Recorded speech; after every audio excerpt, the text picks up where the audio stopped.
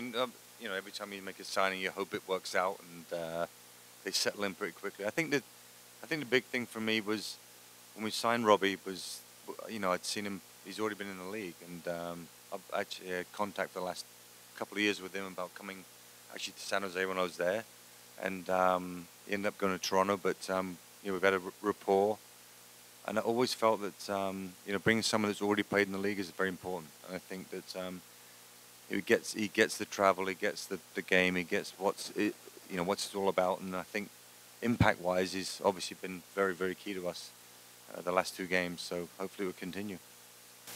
Not just Robbie, but I'd like to commend all the players that played tonight.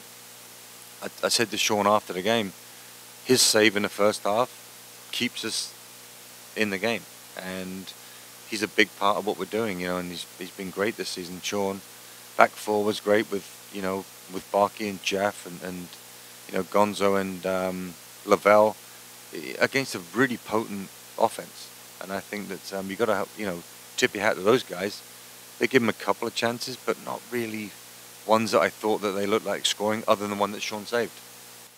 Well, I mean, you ask any coach, you play against the opposition. So whether we did a great job against them or they didn't play very well tonight, it is what it is. So I wouldn't think they were on the top of their game, but I think we were pretty much on the top of our game. And I think that we nullified their threats, other than a couple of opportunities.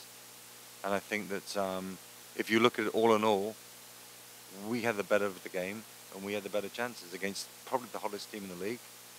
So I think that that's a great sign. We have a chance, and I think that all the stuff we've gone through this season, I'm really happy with what we've done. I said right from the start that it's going to be a challenge with the cap situation and different things that go into that. And I think that I've never shied away from that. And the players are giving me everything they got. We need more quality. I understand that.